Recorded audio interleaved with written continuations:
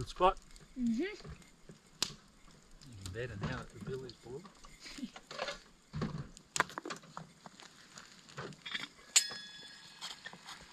Is it actually yellow leaf tea, or does it just say that? Real McCoy.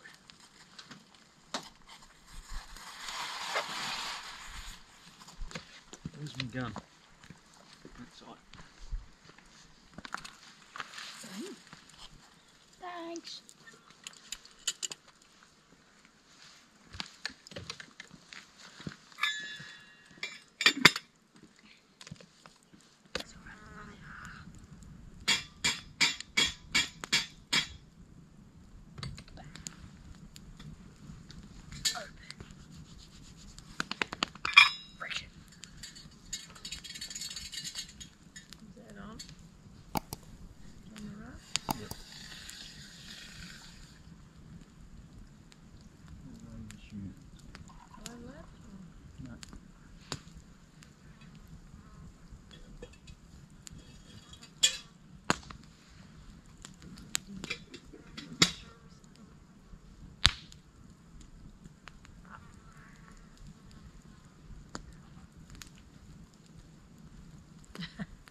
I thought I'd take the opportunity to give you a rundown on the new setup. More recently we've put the addition of the camper and the storage module on the back, so canopy and the camper. So I thought I'd just take a few moments and show you around. It's a great spot to be doing it.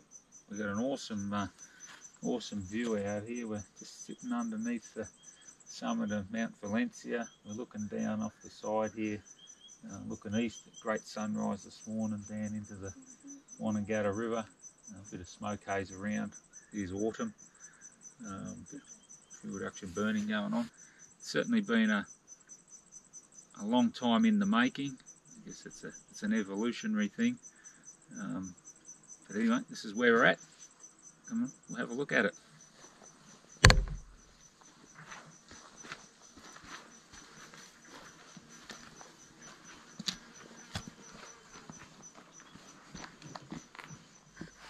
Obviously, one of the things when you've got the camper set up on a truck or on a vehicle, and you rock into a site, you try and orientate to get the right aspect, try and orientate to get the vehicle level or the right angles.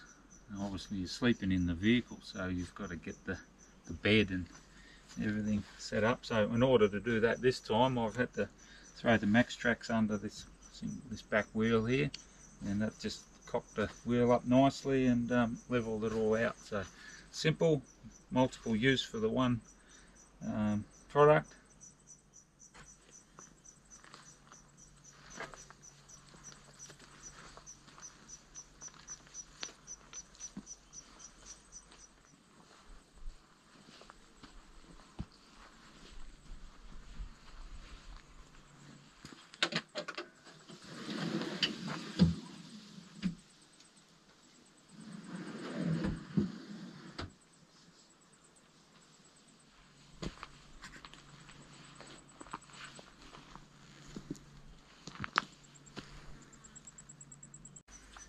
Oh, well, we'll jump straight into it. So we've got basically two modules on the back of the truck.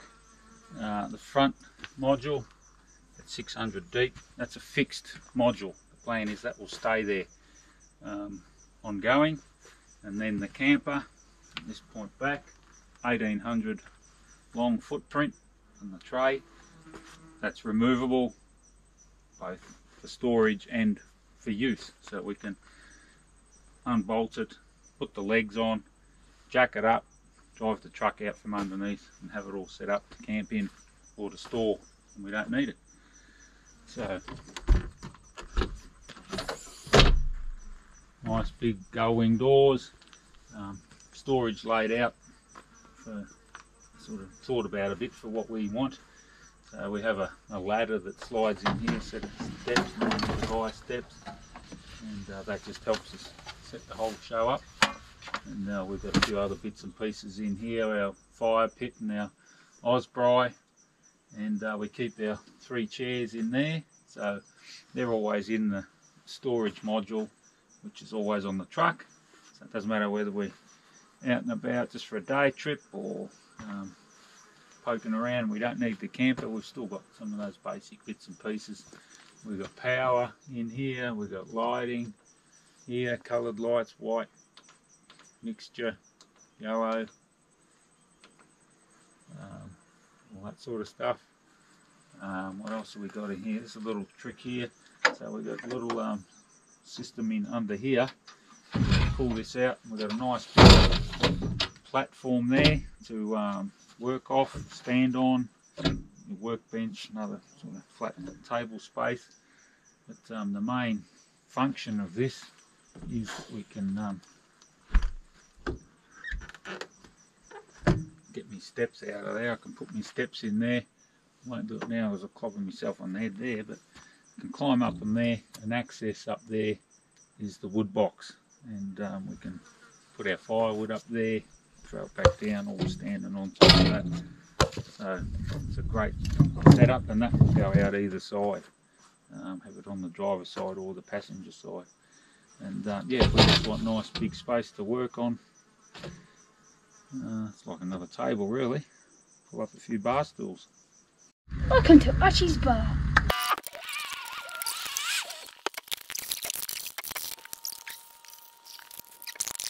And now you have a cup of coffee. And that locks in there, it doesn't rattle. And then clever little system there, that folds down, stops it coming out. And then when you shut this, so in travel, it's not going to work its way out the side. So obviously we've already got the kitchen module is already slid out. So what we've done this time is we've gone with a standard off-the-shelf component, a Clearview Accessories kitchen module on the Clearview drop-down slide. And the reason we've done that is because the tray height on the truck is pretty high. Anything that would be your standard camper kitchen setup would have you working up too high. Well, that's what we felt anyway. We're not necessarily all that tall, some of us, so we wanted to get the kitchen down as low as possible. So there's the stove height. That's perfect.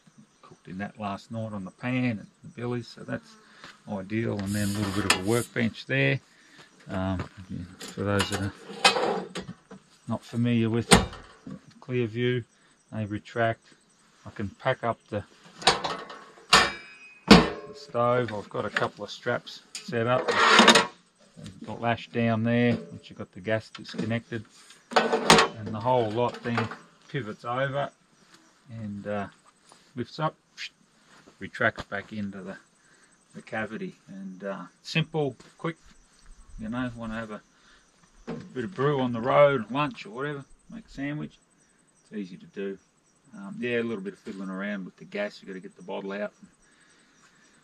Yeah, it's alright.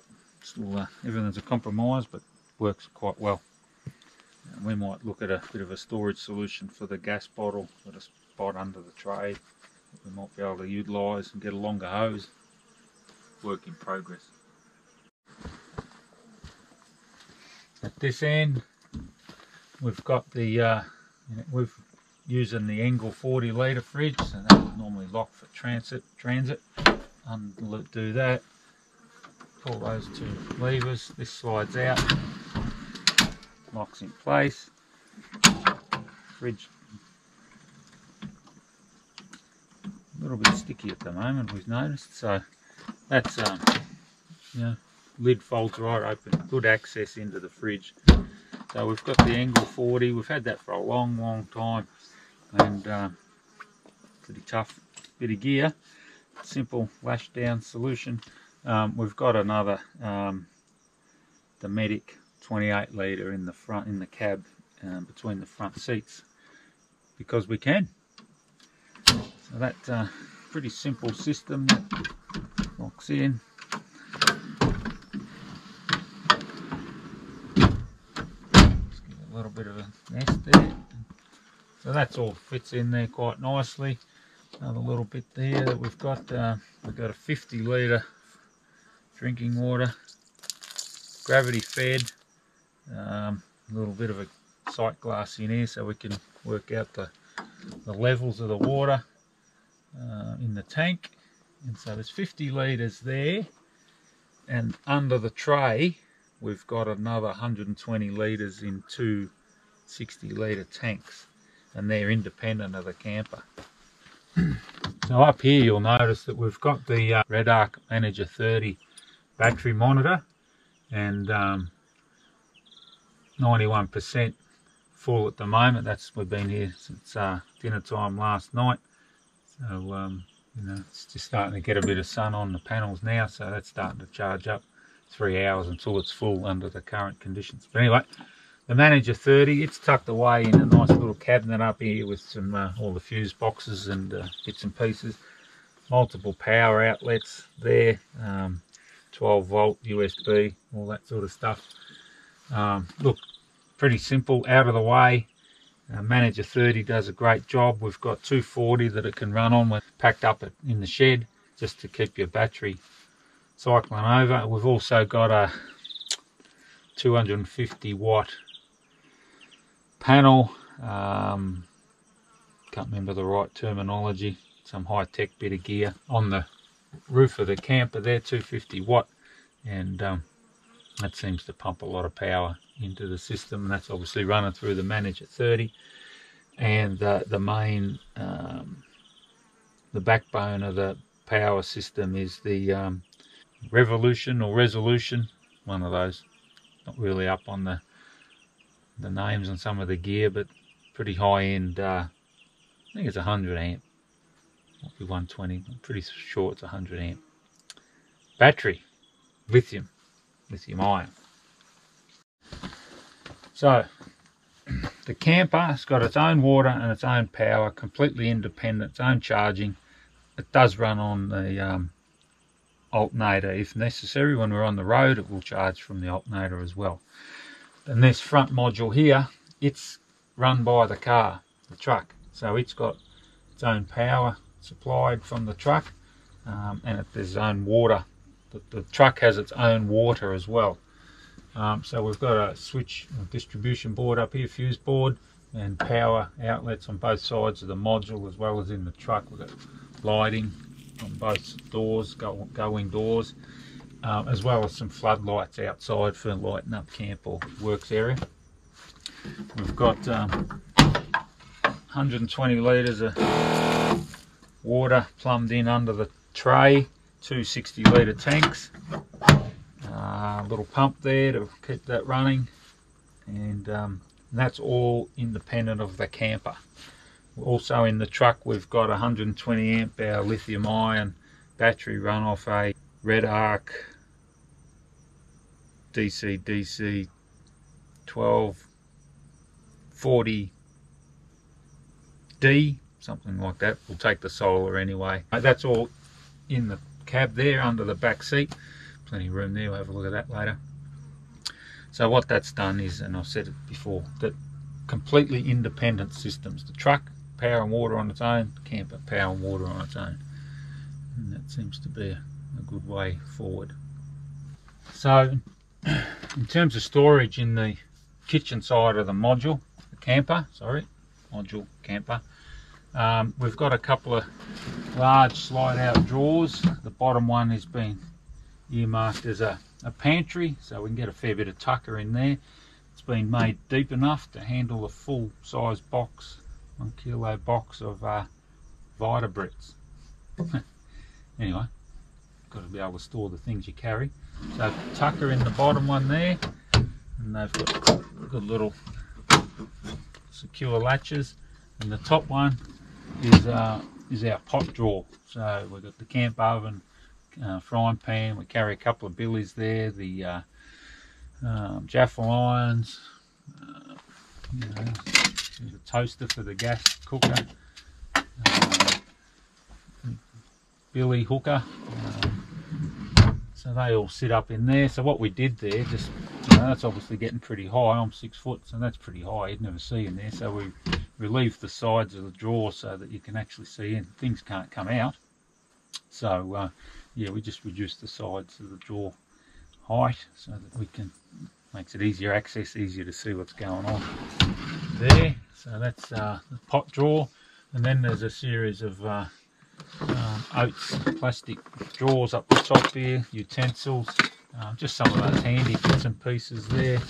Important one, the tea and coffee station, and you know, storage, cutlery and that sort of stuff. You can put a bit of tucker in there. We've got just up in the top here, this undoes with this retainer, and we've got our easy on table, stainless steel table. It's a pretty tight fit there. Probably could have been a little bit more clearance there, but it won't rattle. So we can flip that out, turn it up very easily, and have the kitchen cooking areas or dining areas. That's a simple retainer system. Just stops it wandering out. Up here, a bit more storage. We've got our all important thermos up there. On the top here we carry a couple of washing up basins and collapsible bucket, and I think there's a shower tent up there. There's a, I don't know what's up there, I can't see. It's just storage, no shortage of storage. Fire extinguisher in the corner there. I'm going to do another one in the cab, probably sooner rather than later, easily accessible. So we'll have a look at the back end now. So this end of the build is the accommodation quarters. So we've got a nice sturdy retractable ladder, and that finds its own home in a cavity within the rear tailgate. And we'll have a look at all the workings of how it all works a bit later on. So yeah, nice 1, 2, 3, 4, 5 steps. Good handrail there that we could put on either side. Simple system. You can extend the step length depending on the terrain that you're set up on. Interestingly, and we didn't know but until last night in the dark, there's some little strips in each step that glow in the dark. So when you know, if you've got to go out for a wander during the night, or when you had enough for the day and you're going to bed, you've got nice little reflective, or no, glow in the dark strips on the steps, so you can define each of those treads. So what we might do is we'll pop up inside and have a look at how all that setup works.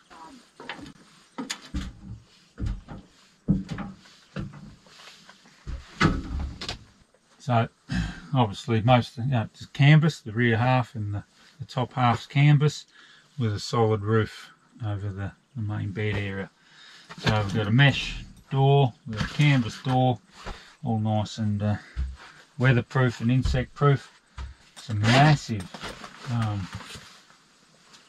window flaps that open up and get great ventilation right through the whole system. Windows all around, windows up high. You've got a little switch under here, which when you pop up the stairs you can turn the lights on. Makes it a bit easier to see what you're doing, and then those lights also turn off when you get into bed. Another switch there, the other end, so a two-way switch. This is probably a function that is quite unique for this style of camper, is that we've actually got an extendable tailgate or floor. Extends 2 feet, 600mm, and then has its own vestibule, effectively a room, an independent room that we've currently got opened up here, but we could zip all this up and have a little private space in there, but it's a bed, so it's to accommodate a third person. So you've got a queen size bed up the top here, and then you've got a third space for another bed, and we might have a look at rigging up a stretcher just to elevate that bed a little bit. At the moment we've just got a couple of self-inflating hike mats there, or we might put a nice foam mattress or something in there. Time will tell. Plenty of ventilation there, and that young bloke, the lad, sleeps in there, but we've got plenty of room to carry swag too if he wants that, in the right certain places. But yeah, that was important, that the whole camper will accommodate 3 people. And look, I mean, in a storm you could put other people in. There's plenty of room. The floor's about 1200 wide, the hard floor. So you know, in theory, you could put another couple of people on camp rests in there. So what we've done is we need to carry a set of steps for setting it up. You know, it's quite high, the roof height, when the thing's all packed down and you're travelling. So I need to carry a set of steps to be able to reach up high there under the latches and things. And obviously the bed height is quite high, so you need to be able to get up there. And you know, we could have had built-in steps and things, but that gets a bit complicated because of the overhang. But we've come up with this little, effectively lightweight set of stairs. Nice little handhold there, you can climb up. We're at bed height and easy to get in and out, and it serves multiple purposes. So you know, once again, that old adage, multiple use for the one thing. So we've got a inner spring mattress with a 2-inch pillow top built in on the mattress. Nice 4-season Doona. You know, a couple of good pillows, and all fits in there. And we can put the rest of the bedding, the third person, the young bloke's bedding, up there as well. And you know, we talk about ventilation. And today's probably a good day to have that. So they fold down there. Plenty of window space. Windows, airflow. Awesome.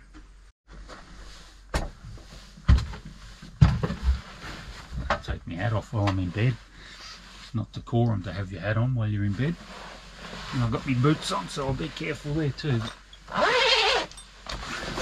Plenty of airflow there.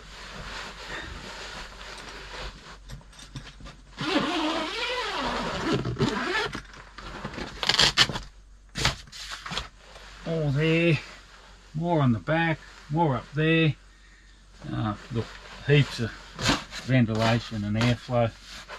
We've got power points up the back here on both sides, USB 12 volt, and also reading lamps built in to either side, and then the main strip light up here as well.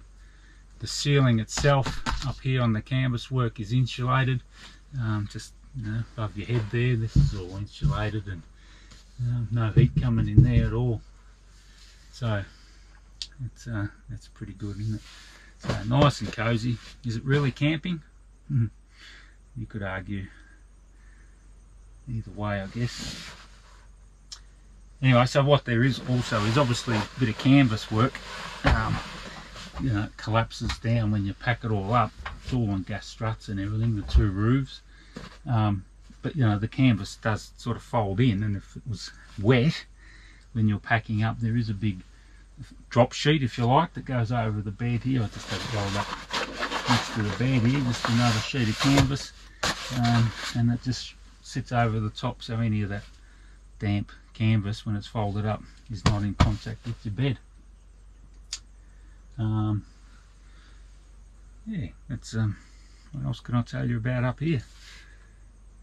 It's pretty good. Plenty of room under either side to store a bit of gear, put your book, your water bottle, that sort of stuff, a few hooks and rings and things to hang bits and pieces up. Clothesline there just to hang anything up overnight that you want to keep dry your towel or whatever. And then under the bed here, there's 3 40 litres or thereabouts, 40, yeah, drawers, storage boxes. They sit in there, and that's where you put your personal clobber, put your clothes, whatever. And that's retained for transport with a little bungee strap, so they sit in there nicely. And there's a lot of space under here there that I'm wondering if we can utilise. Yeah, some nice, I don't know, canvas pockets or something for, you know, slipping our shoes, footwear in. Just clears the floor, opens up the floor, and removes that tripping hazard. Work in progress.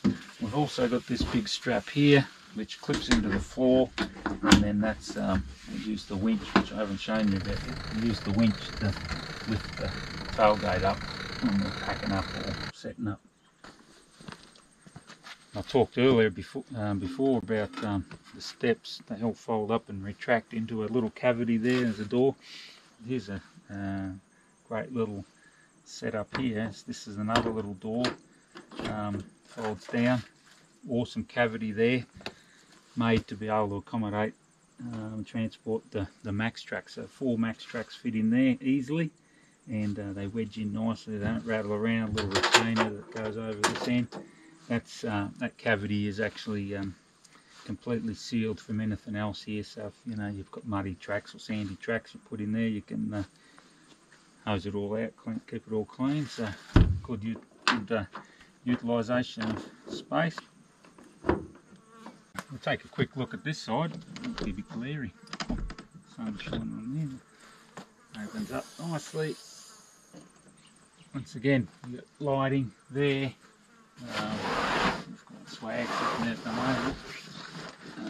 Crash pad swag. We carry the gas bottle in there at the moment. Underneath here you've got, well, I've got 3, I don't know what they are, 50 litre tubs or thereabouts. They slide out. I've got vehicle parts and servicing bits and pieces in there. One of those boxes has got all the canvas work that we haven't looked at yet, but all the canvas work for the camper, awnings, walls, that sort of stuff outside. Here we've got a rack set up there, custom rack for accommodating all the legs, the jack-off legs, and they're all, they don't rattle, they're bloody all mounted in there solid, and yeah, that's got their own home there. Up the front there we've got the Revolution battery there, deep cycle lithium ion, 100 amp hour or thereabouts. More power points there, 12 volt and USB, 1224, just be 12 volts on this side, just 12 volts on this side. There's the water tank in there, 50 litre, filling point for the water tank. More storage up the top here. We've got a shower tent, water tent, bits and pieces up there, more storage over there. A couple of extra legs here, customised so that when we've got the camper set up off the truck, there's obviously a lot of leverage beyond this last back leg there, so we've got these little legs that go under the back props, if you like, go right up under the bank back and stop any falling over. We'll work out a way to store them one day. At the moment they're just rattling around. Well, yeah. Pretty simple, but to be honest I haven't got much more to put in here. A couple of fishing rods and tackle bag and goggles and snorkel, that sort of stuff. A few toys you might say. So yeah, no shortage of room. The trick will be not to fill it, because then it'll start getting pretty heavy, I'm sure, if it's full. What more can I say about that side? So over this side, another gull-wing door. Watch yourself you don't get taken out with them. So once again, this shelf underneath here, or the platform, pulling out this side as well, glow in the dark strips as we found out last night. Nests in there nicely, lock there, stop it coming out, power, lighting. This space has been kept deliberately open, so this is actually a big enough access to be able to accommodate one of another wheel, the sixth spare, or second spare, sixth wheel. So these are 13 and a half, 17 wheel tyre package. So it takes a fair bit. I think it's 900 mil or thereabouts diameter. They can fit in here up against the front wall there. There's lashing points there to secure it in. Pretty heavy though. I think each wheel's about 68 kilo, 65, 68 kilos. So it's a bit heavy for me, but I could use this platform, make a ramp, you know, roll it up, roll the wheel up, a couple of people. Anyway, so that'll secure in there. So if I need to carry that second spare, that's where I do it. It's up front, gets the weight forward. Oh, it's the shortest day of the year today, and I think it's shaping up to be the coldest day of the year as well. So probably not surprising. Middle of winter. So there you go. It was a quick walk around of our IVECO Daily 4-wheel drive Ultra Tourer. So this episode obviously concentrated on the accommodation, the camping side of things. We'll do another run through of the truck itself down the track. There's a lot of interest in this type of vehicle. They're a little bit unique, and they've got a bit of a niche where they fit into the whole gamut of off-roading, touring, 4-wheel driving. So we'll run through that in a later video. But yeah, this one obviously concentrated on the accommodation, the camper. Not long ago built for us. It was an awesome project to be involved with. The team at Jackson's Carry Me Camper, they were awesome to work with, and yeah, appreciate all their efforts. And now our challenge will be to get out and enjoy it. And yeah, we're about to head off and put it through its paces, so hopefully we'll see some videos coming up in the not too distant future on the truck out in the deserts and a bit of coastal stuff. And yeah, we're looking forward to that. So hope you enjoyed it. If you did, give it a thumbs up, drop a comment down below. Always appreciate reading what people have got to say. Happy to answer questions. And yeah, if you like what you see, follow along. We'll be out and about, poking around in the bush as we do. A few great trips planned. Just got back from a very exciting trip for the last couple of months and working on the video from that, so that'll come out. It's probably going to be a little while away yet because we're just about to head off on another 2-3 months trip, and I don't really have capability to work on the videos on the road. I'd rather do the filming and enjoy the trip, so there could be a little bit of a break between now and the next video. So be it. So that's how it is, that's how we roll.